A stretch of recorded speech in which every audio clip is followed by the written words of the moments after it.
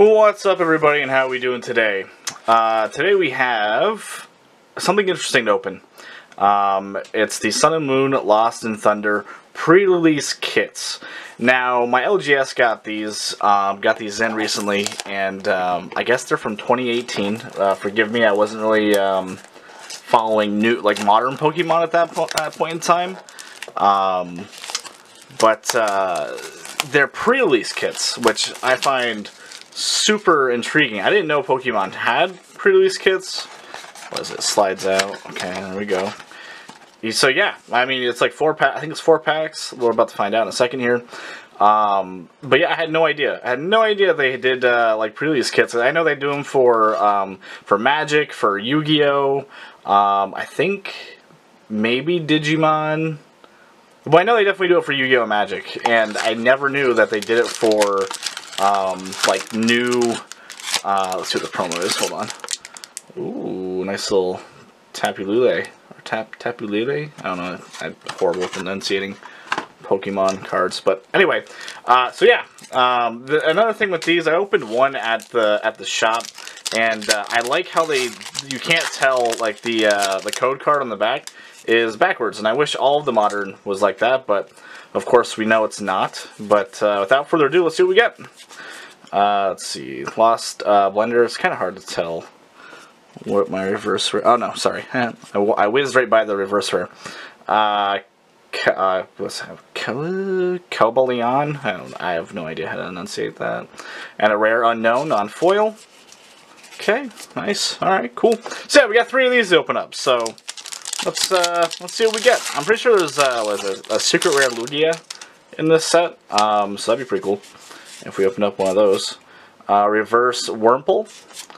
Ooh, nice. Nice little hit. Okay, hold on. Let's see. Electro Power. And it's full art. Not secret, but full art. Nice. Nice little hit. Nice. Sweet. No idea on the financial value on these cards per se. I know the secret Lugia is probably over 100 if I had to guess, but I do not. Ooh, looks like we have another hit actually in the back here. Oh, never mind. Reverse rare Chansey.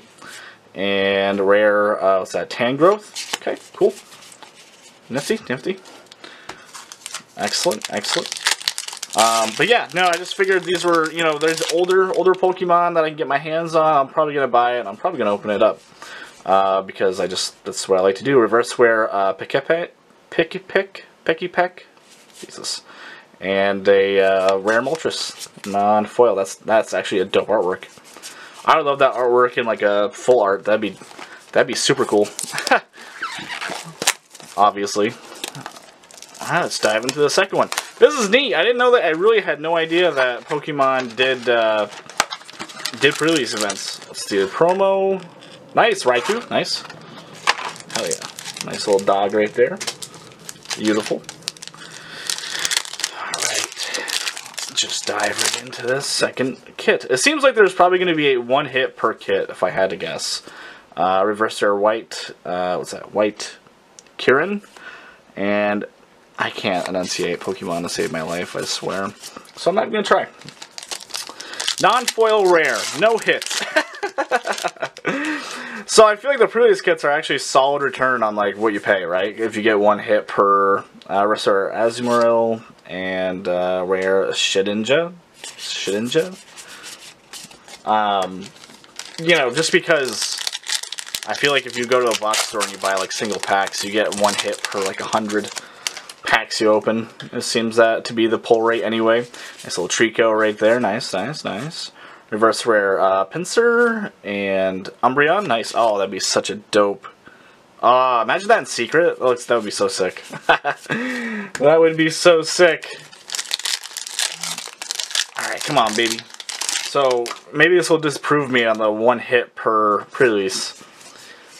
Let's see what we get here. Reverse rare Populo and a foil Jumpluff. Nice. Okay. Really nice foiling too. The older foiling, like the older you get, the better it becomes, in my opinion.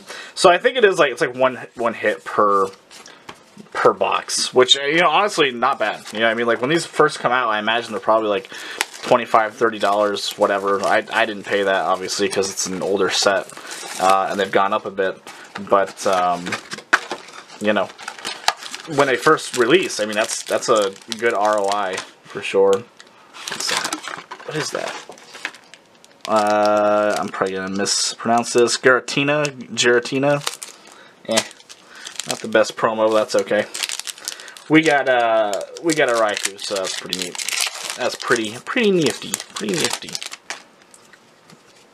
Alright, let's see. Nice little Chansey right there. Wait. I couldn't even tell that was reverse. Reverse Meowth and then a non-foil Steelix. Rare. My bad. Couldn't really tell through the camera. My bad. My bad. Sorry. I whizzed right by it. I just tore right through it. Sorry. Oh, crap. Chansey, reverse rare. Not going to try and enunciate that. And a foil rare Blissey. Nice. Actually looks really nice. Look at that. Look at that foiling. That's beautiful. And like the moon in the back, that's a really nice card, actually. Usually I don't like the foiling too much on what's it called, modern Pokemon. But that's pretty nice. So, that was probably our hit, right? But let's see.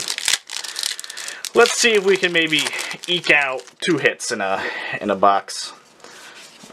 Reverse rare Chandelure and a rare Miltank. Non-foil. Last but not least, last pack of the video. Let's see, get some spice, some hotness, some sexiness, some sexy secret rare maybe. Who knows? Okay, reverse Celebi. And nope. Dango.